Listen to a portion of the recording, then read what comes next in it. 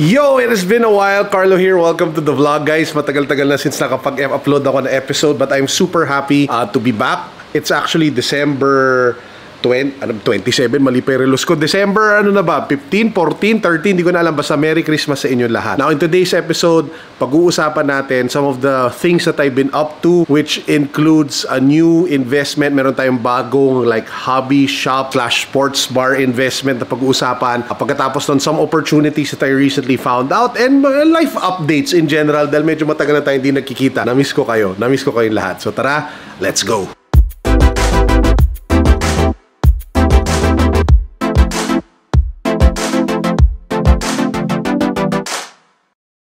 Pinakaunang life update ko para sa inyo lahat, may papakilala ko sa inyo. Pangalan niya, Panda. Panda, Panda, Panda. Oh, guys, meet Panda, our newest.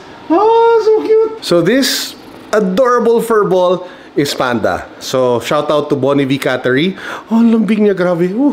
I can hear him purring. So shout out to Francis, Bonnie V. Cattery. Cute. Comment down below how you guys are. It's been a while nga since we last talked.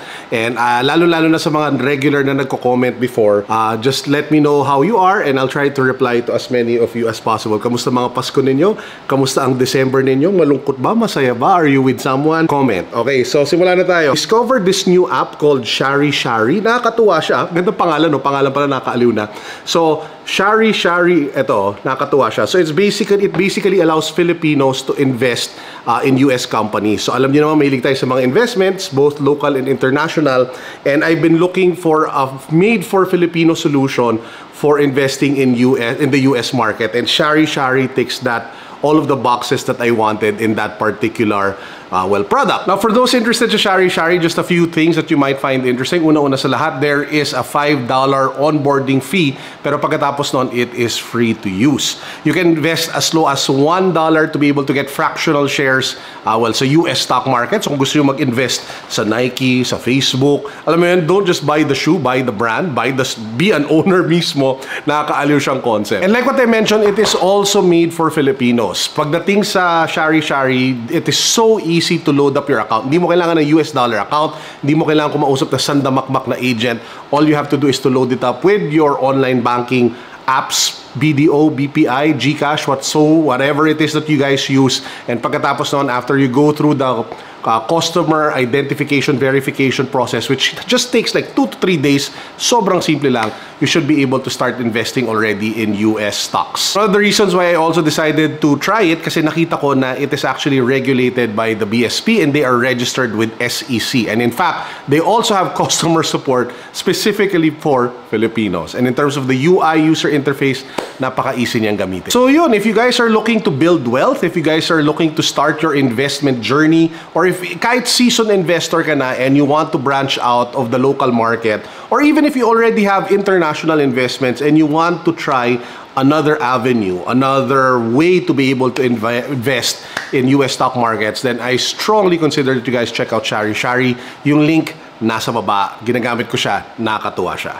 Now, I mentioned kanina na meron tayong bagong hobby shop, sports bar that we invested in. So it's called Hobby Stadium. I am one of the, minority partners because I wanted to come in and support my friends, our good friends, sila Raymond, sila Stephen, sila Wayne who put it up. And I just want to bring you guys there. Now, may shoot na ako konting footage revealing kung ano yung nandun. So, panoodin nyo lang to, tapos kita-kita ulit tayo dito.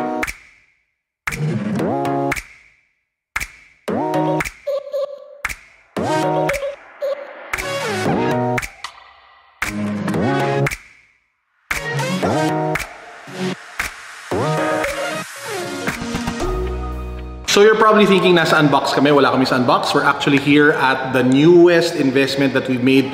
This is Hobby Stadium. Hobby Stadium is one of the premierest, kung may word na gano'n, nag-invento lang ako ng word, hobby shops that you can go to. So kung mahilig kayo sa mga memorabilia na high-end, mga cards, mga different types of collectibles, you guys definitely have to check this place out. So ang gagawin natin today, I'll show you guys around. You'll get a feel for what are the collections that are on display, as well as a super sick, nice parang bar cafe na tago na makikita ninyo maya-maya. So tara, sama kayo, tingin tayo. A wall of signed jerseys. Authenticated lahat yan. They're all authenticated. And we have over here, of course, Luka Doncic. Pakita mo yung signature. Napaganda ng pagka-frame. Fanatics, hologram verification. Finals, MVP, Elijah Wan. May QR code para makita mo na ano siya authentic. Si Shaq, again, authentic, verified with a QR code. Now, like what I mentioned earlier, pwede kayo bumili ng NBA cards dito, pwede rin kayo magbenta. If you wanna buy, you know, boxes to open, if you wanna do your own box breaks, you guys can come over, buy a box, open it. Or if you wanna consign with them, they actually have a bank grade vault kung saan sinustore yung mga cards ninyo na mamahalin, mga, you know, mega level na yan. And if you want to have it sold internationally, they can actually assist you with that. So if you want to sell it on eBay, Goldwyn, and all of the different manners and ways you can sell to a bigger market, they can assist you here sa Hobby Stadium. Okay, so tingnan natin kung ano yung nasa, what's behind door number 1. Welcome to my crib. Welcome to our crib. Ayun, so guys, we have the owners here. We have Raymond and Stephen. Hi! Kaway-kaway naman kayong dalawa dyan. So this place, we have a bar and lounge wherein we are showcasing our memorabilia. Some are for displays and some are for sale. So these are signed memorabilia. There are jerseys, there are balls, there are trophies. Very rare. Yeah, rare stuff that you don't see it every day. And we also have a bar and lounge where people can hang out.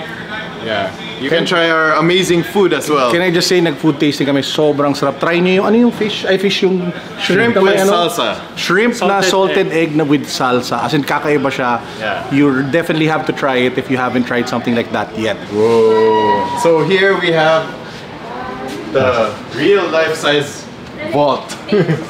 It's bank grade and it's available for use by anyone who wants to rent. Yeah. So you can put your high-end stuff here. It's fireproof, theft-proof.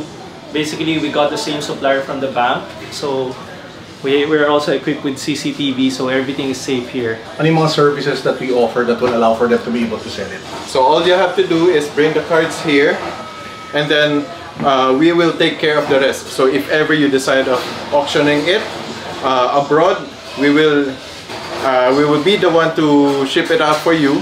It's insured, and at the same time it has preferred rates as well. It's Hobby Stadium rates. Yeah, just to give a more explanation to it, we have tie-up. We are local partners of PWCC and Golden Auctions. So, din yung video, may message, di ba? Yeah, Ken Golden. So yeah, so we're the official partner of those two largest auction houses in the US. So we will take care of everything from shipping all the way to payout. So all you have to do is just give us the cards and we will do everything for you. It doesn't have to be just NBA cards, di ba? No. Kasi may nakikita ako dito sa likod dyan, pakita mo.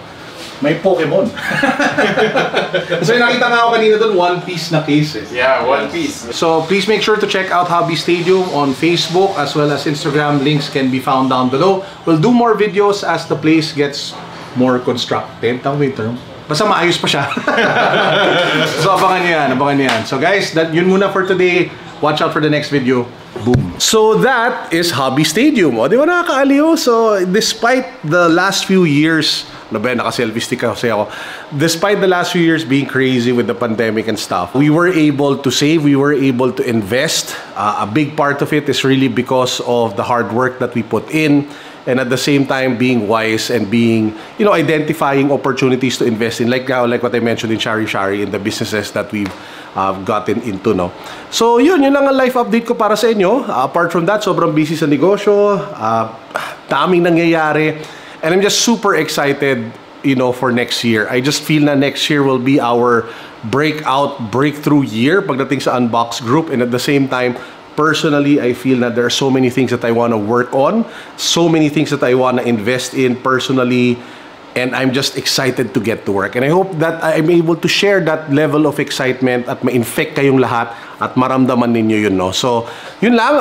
Kamusta sa inyo lahat? I'll try my best to upload more often, lalong-lalo na since medyo bumabagal na naman ang work. So, expect a lot of content this December from me. Guys, as usual, this is Carlo. I missed all of you. And I'm happy to be back. Peace, God bless, what's up, boom.